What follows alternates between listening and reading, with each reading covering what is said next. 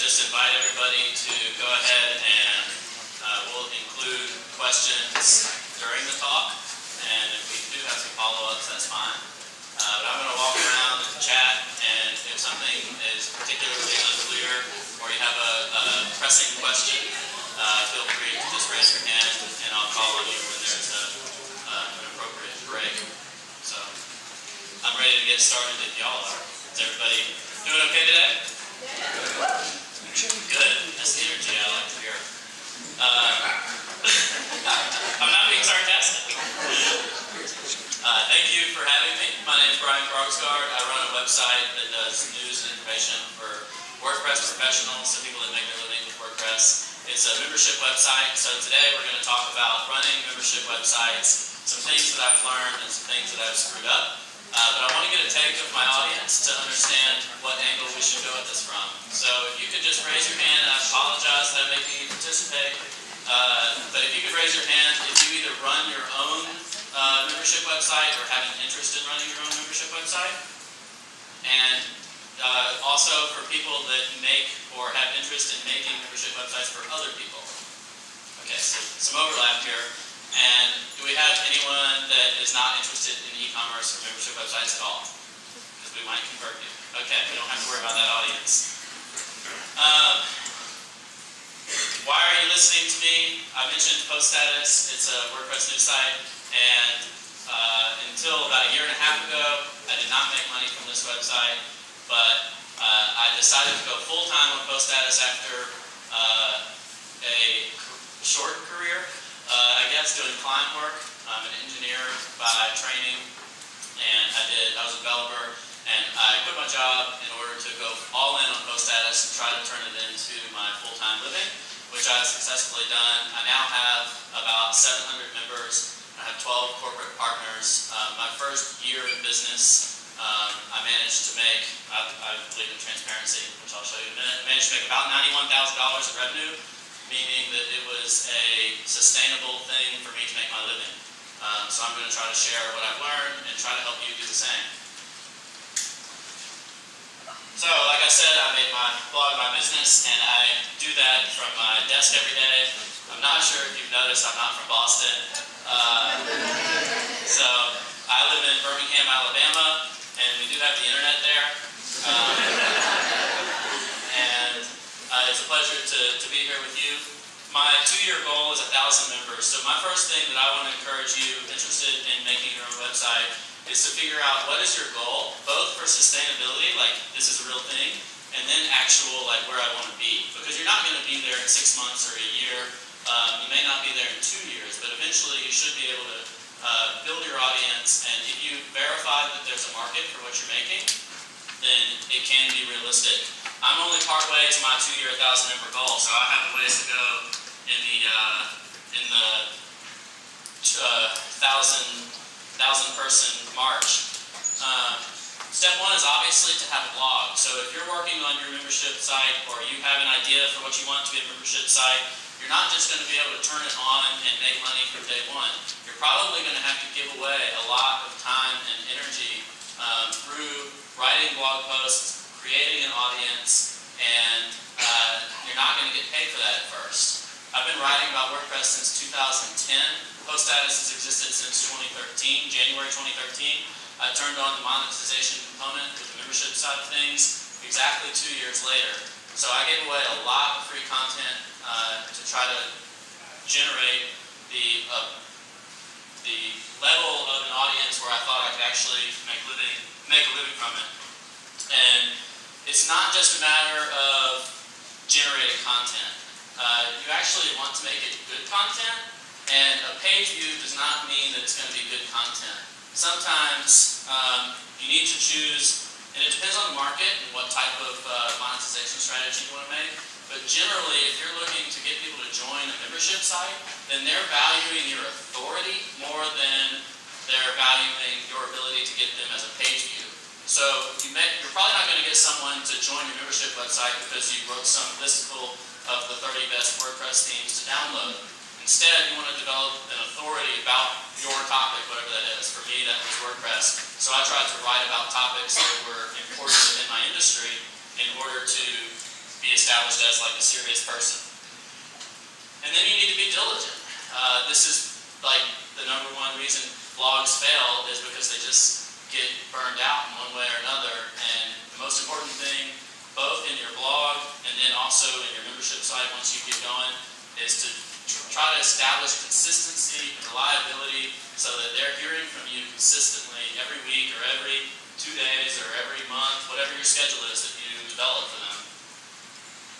And then you need to recognize opportunity. You have to be very blunt with yourself about how big is your market size. So if you're writing about dentistry, if your membership site is for dentists, then you can narrow down like how many dentists are there in the US market or worldwide. Am I targeting both? Or am I targeting just dentists in Massachusetts? And you can create a potential market share, and then you have to figure out, okay, well, what percentage of this market can I convert to actually be my customers? So for me, I was thinking, okay, maybe there's 10,000 people paying attention to WordPress to the degree that I pay attention to WordPress, where they actually might pay some money to learn about it. And then it was, well, what percentage of that can I actually convert? So that's how I got to this number of maybe it's realistic to have 1,000 members. Maybe 5 years down the road, maybe I can have 2,000 members. And you have to then use that market to figure out what your pricing is going to be. So for monetization, I've so far just talked about the initial membership thing, but you can actually go multiple avenues, and you have to figure your monetization and your pricing based on that potential market share and what you think that the market can bear. So can they get that information somewhere else? Then it's going to be harder for you to say charge $1,000 a year.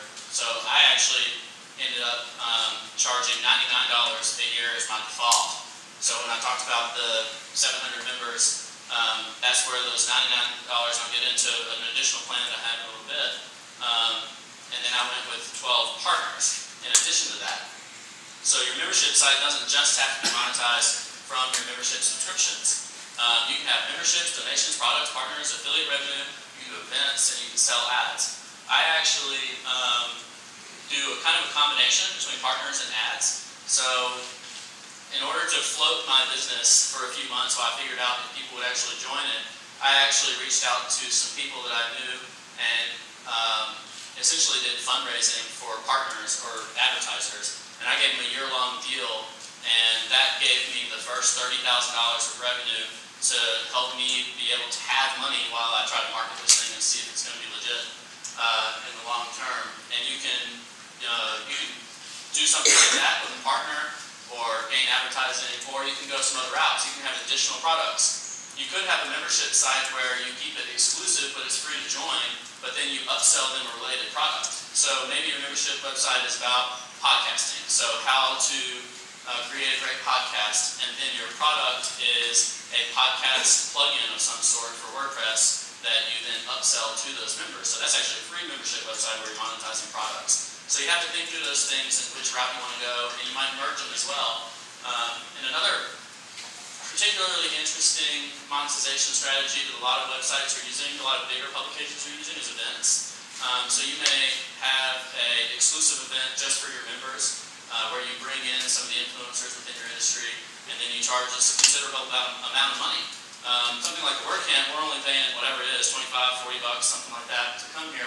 But a lot of events, people will pay $400, $4,000, depending on what type of event it is. And you can make that a way to also make money within your industry. Specifically on the membership standpoint, I wanted to talk about a few websites and organizations that are pretty interesting to me. So this is a short list, but I think they're fascinating. Stratechery is a guy, he actually worked at Automatic. Before that, he worked at Apple and Microsoft. And he has established himself as an authority in the tech space. And he does a 3 times per week member newsletter. Then he does 1 free article per week that he writes for the broader audience. And that's essentially, in addition to direct referrals, that's his primary marketing method. He's probably one of the best paid writers in the country.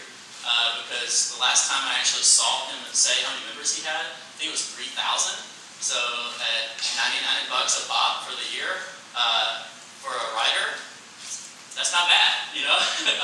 And that was several months ago, and his growth curve was looking pretty steep, so he's probably doing okay. And a lot of journalists in particular that have a niche in a particular industry, you are already on your way to being an authority in something, and if you jumped the train and did your own thing, like there's more avenues than making $25,000 in a newsroom. Pinch of Yum is a food blog, and they have kind of a multifaceted approach with private content, but also forums and discussions. And discussion forum type of stuff is getting easier and easier with tools like Slack, where people are more and more comfortable with live chat and not just like go back and check it type of stuff like a traditional forum. Fizzle is a how to build your best business type of thing. It's more drip style course content. They have an interesting strategy because they used to do a try it for $1, and then you do it for a month, and then they start charging whatever it was, like $30 a month, and they found a lot of growth that way. WP Elevation, Troy actually spoke here earlier today. Their strategy is fascinating because they went the different route than me. They were going for people that were looking to level up their business, and it's Elevation, and they went at a higher price point. So let's say it's $1,000 for a course instead of $100 for a year, and to support $1,000 per person, you don't need as many people. So where I need 1,000 people, he needs 100 people to make the same revenue.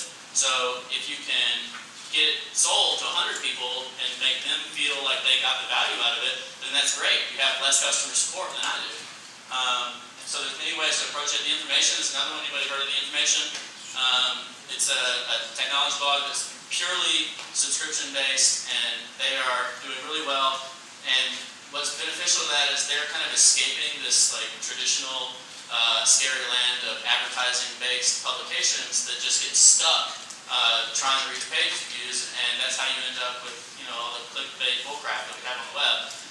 So I think there's a lot of benefits to membership websites and subscriptions. We've certainly seen the New York Times, Wall Street Journal, Washington Post, and multiple other big publications at least, if not fully go towards subscriptions, at least be able to improve their balance sheets by using subscriptions and membership as part of that. And a lot of those big publications use WordPress, by the way. All right, Planet Fitness versus CrossFit. This is a strategy of how you want to engage people. Planet Fitness, I heard on a podcast one time, I think it was an NPR Planet Money podcast.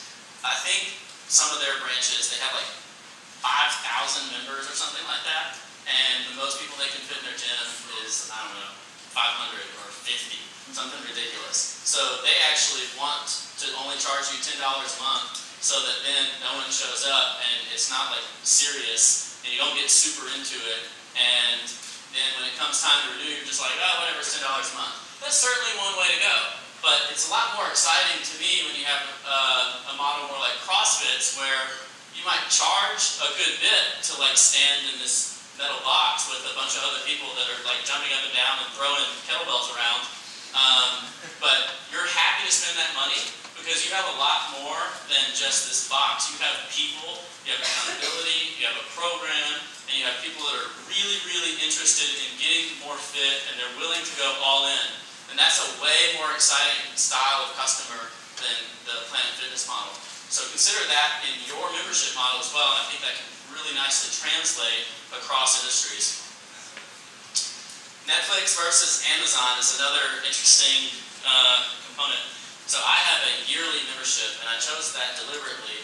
I haven't tested yet whether it's a perfect choice, but I have gotten to the point of renewals. So I've got about 85% renewal rate so far this year, about whatever it's been, 7-8 months into the potential time for renewals. And the reason that I went yearly was because if I went monthly at my price range, then it's like $9.99 a month, and it's sitting in their bank statement or whatever it is, right next to their Netflix subscription, their HBO subscription, things like that. And I really don't want to compete in terms of someone questioning, did I receive value with Game of Thrones and all these other programs out there, Orange is the New Black, whatever. So Amazon also follows a yearly model. So if you have an Amazon Prime account, you get all this crap from Amazon, and you kind of end up just saying like, oh, whatever, I'll just buy it off Amazon because I have Amazon Prime and I can could ship myself a refrigerator with free shipping. And then at the end of the year, you're like, did I get value from this? It's like, I don't know, I shipped myself a refrigerator for free. That's pretty cool. I don't know if that was worth $99 or not. I can tell you it is. I found out shipping a shoebox to Cape Town, South Africa costs like $360. So shipping's expensive, and Amazon has this fuzzier value add. And Amazon doesn't care if you use Amazon Music or free shipping or Amazon Prime streaming or anybody else got a quirky Amazon feature that you might use. They don't care. They just want you to be an Amazon Prime member, and they're going to do everything they can across the board to create value for you so that at the end of the year, when it's ready to renew, and they don't even tell you it's going to renew, by the way, that you're not mad about it because you're just like, whatever, I got awesome value out of my Amazon Prime membership. So that's why I decided to go yearly with my membership model, because whether it was the newsletter or the Slack access that people have, or deals that they get from our corporate partners, or a party that I threw at WordCamp US, it doesn't matter. I just wanted them to be able to look at one or all of these things and say, you know what, I received value and I'm happy to pay $99 and renew.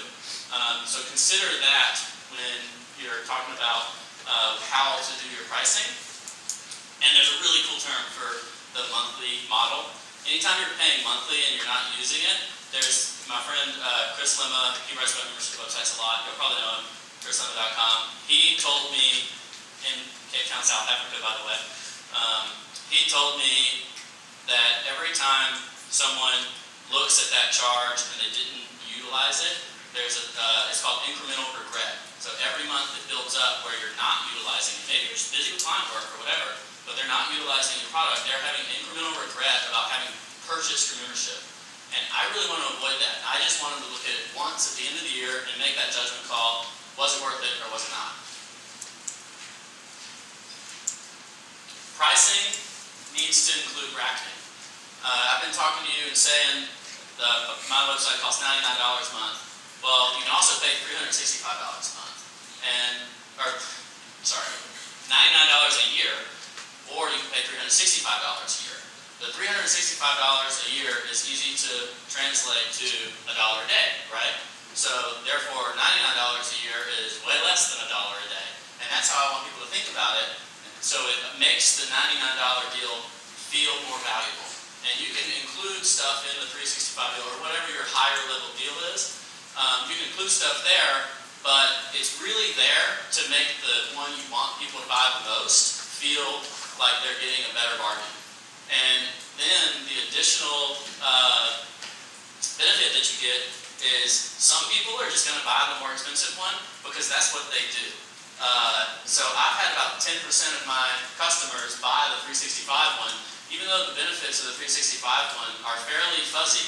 It's shipping them that shoebox that I was talking about with swag, and it's calling them a patron instead of just a member, things like that that are a little feel good, but they're a little difficult to nail down. But some people are always going to go for that. That's your buddy that gets the $8 beer instead of the $5 beer, and nobody wants to be the person getting the like $2.50 beer or whatever, and you're drinking like the water beer at the table. That's bracketing. Another way to miss out is if you don't offer bulk subscriptions to your membership website. Unfortunately, the technology here is pretty difficult to wrangle sometimes. It is getting better, but what you can do is you can offer corporate membership, especially if you're approaching professionals with whatever your niche is for your membership site. So you can say, if you buy 10 or more, I'll give it to you for $69 instead of $99. And all of a sudden, you might have companies that not only do they do the bulk deal, but now your content, your membership site is a key part of their company culture, and you've now created something that is important and valuable to their company, their employees, and now your website is something they're talking about. And if you can sell 10 or 20 or 30 in one go, it's worth the 30% discount versus selling each individual person. So don't forget offering a bulk option, but you may not want to just put it on the base thing, but just make sure they know it's available. Seasonality is another thing that you're certainly going to struggle with. Any business has seasonality where you have ups and downs. Maybe before the holidays is the biggest time for retail. In software and products and soft businesses like a subscription or membership website, I've certainly found that summer is a slower time than the rest of the year, because that's when people are on vacation, they're off of school, the kids are more expensive because they want popsicles from the ice cream truck every day. Whatever it is, seasonality is an important thing. So consider that not only when you're launching, but also when you're analyzing your business growth. When I launched, it was actually in January, which might not be the best time, but I was kind of going for those people that are like excited, New Year's resolution, ready to go. Plus, I quit my job in December, so I had to launch at some point.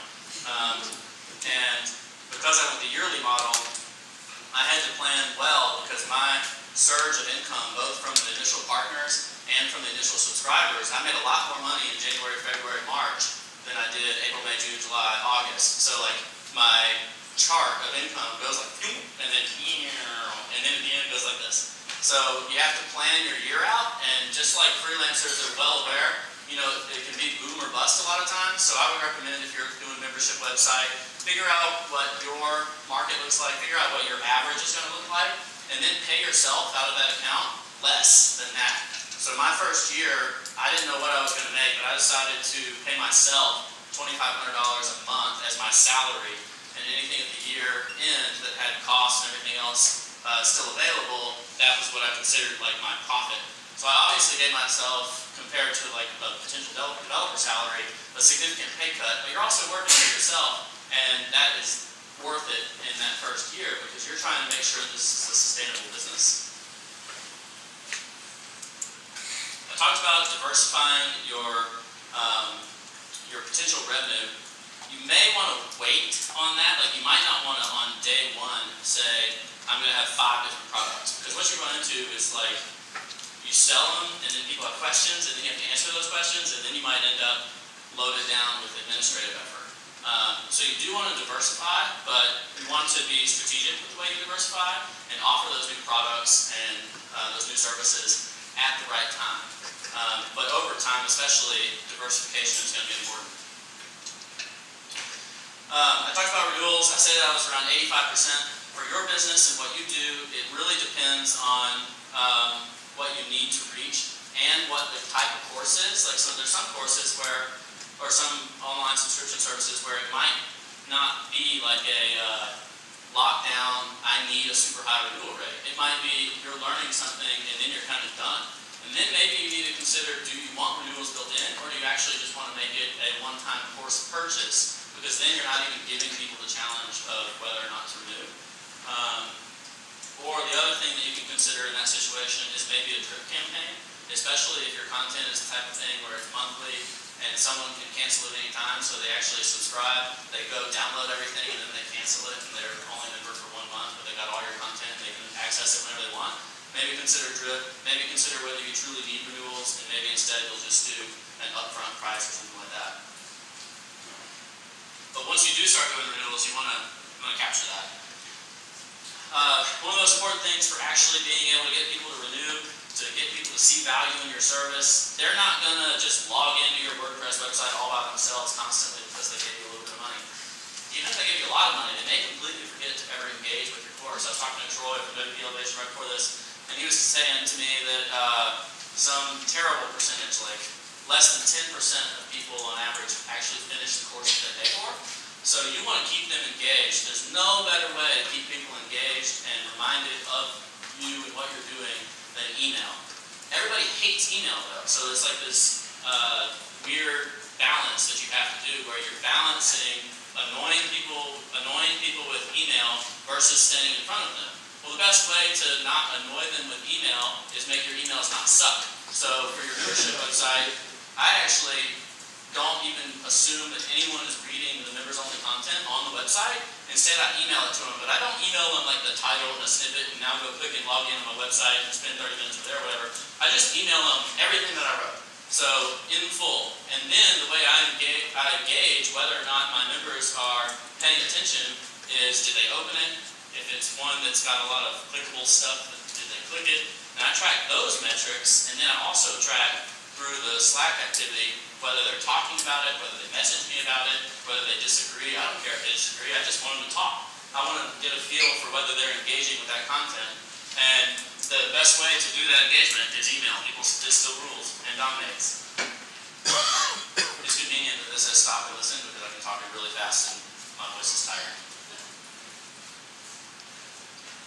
Feedback from your customers is incredibly important. In your membership website, you might be your greatest critic because you're thinking about your membership website, what you're doing, what you're offering constantly, every day. And it's important to get feedback from your customers of, are you doing a good job? Are you doing a bad job? Where can you improve? What are easy wins? And if they're not coming to you without you asking, then ask. Stop what you're doing, create some very simple survey or something, and then ask either key customers, maybe key customers first, and then follow up with all customers.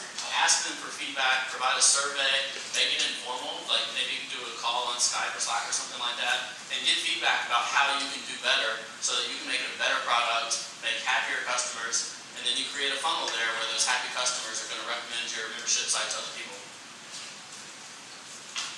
I talked a little bit about features so far, so I don't want to get too much more into that, but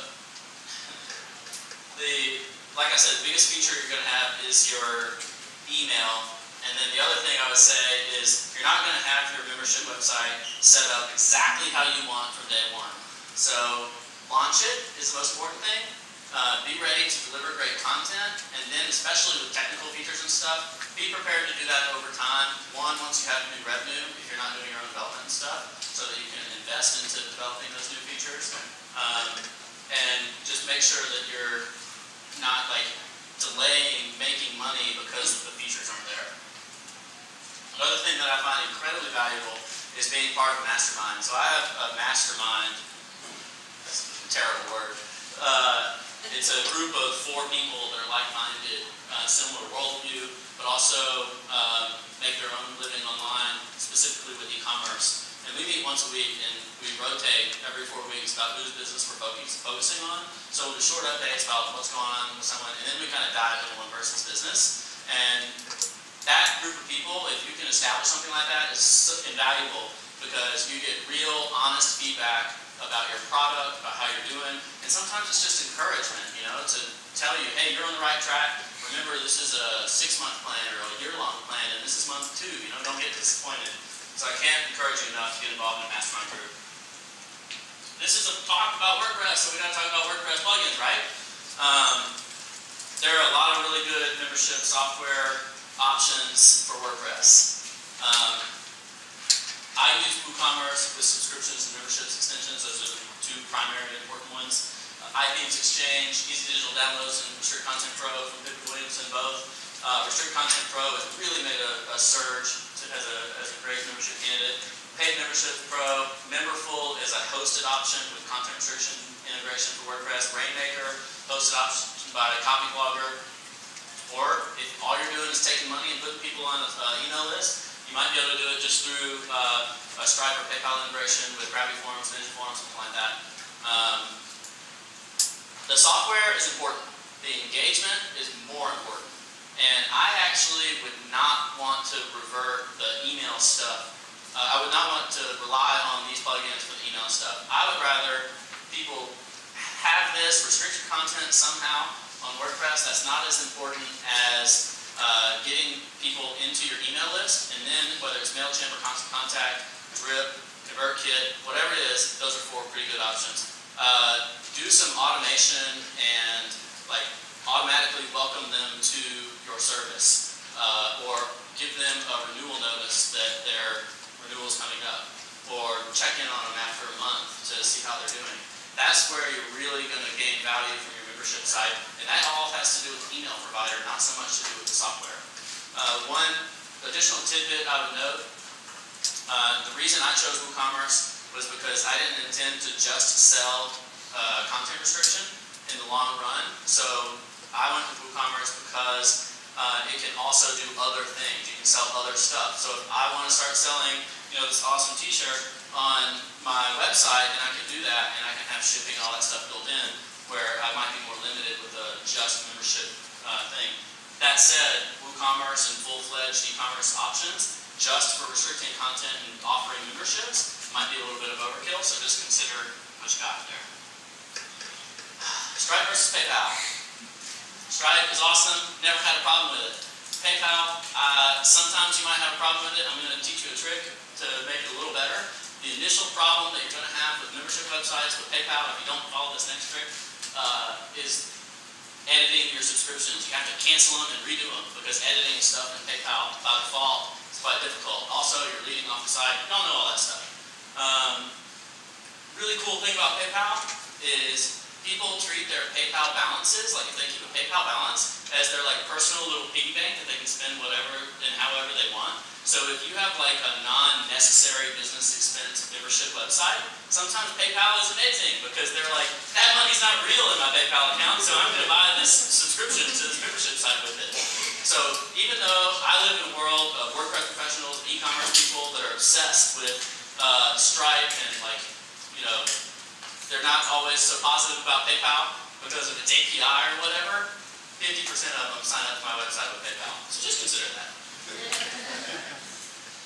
Now, a way to make PayPal way better for membership websites is something called reference transactions. A reference transaction is a different type of transaction. You have to get it enabled on your account through a support experience with PayPal. Their support is actually pretty good.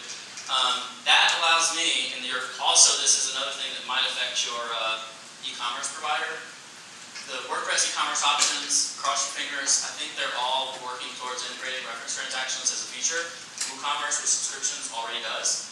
And actually, Brent from Krogsgard was the one who told me about this. Once you get reference transactions enabled, then you can go directly into your WooCommerce install or PayPal or whatever, and you can edit the subscription so that they don't have to cancel and come back. So that way you can delay it, you can change the end date, you can change the amount, whatever it is. In the end, you always have these weird things you have to do.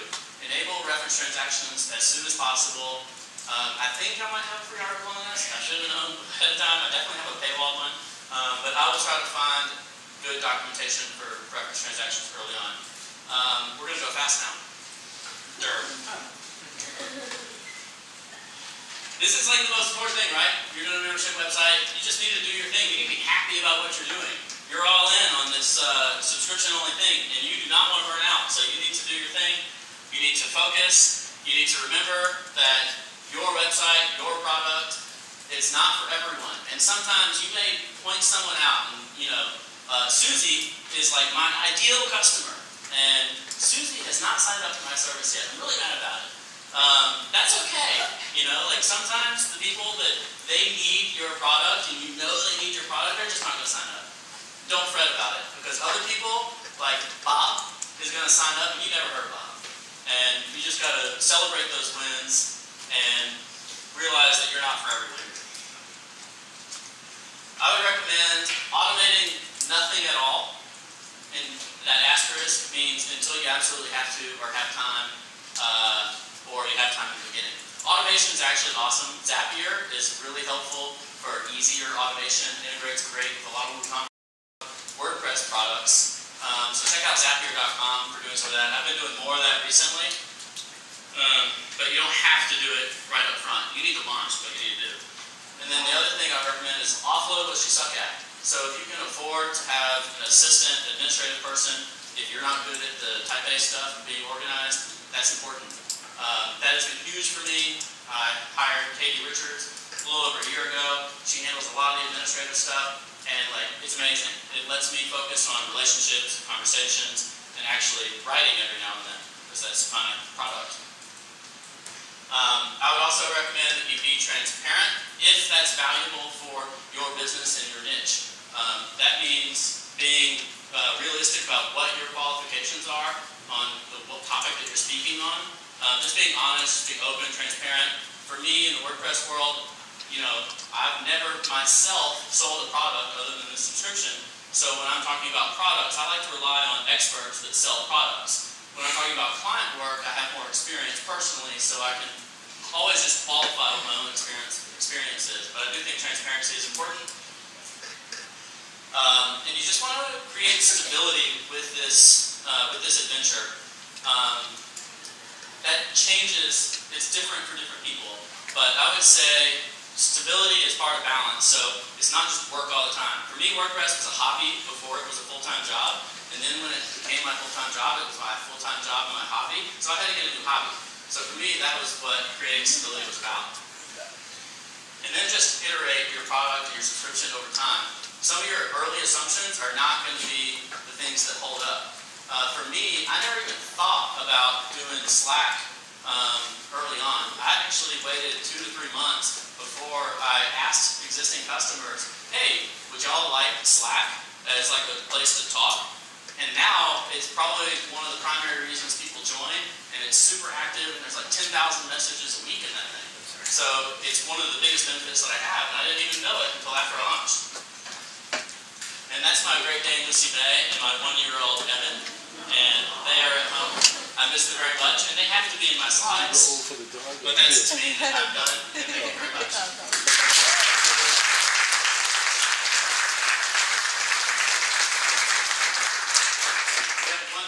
Yeah, we'll have 2 minutes for questions and then the snack.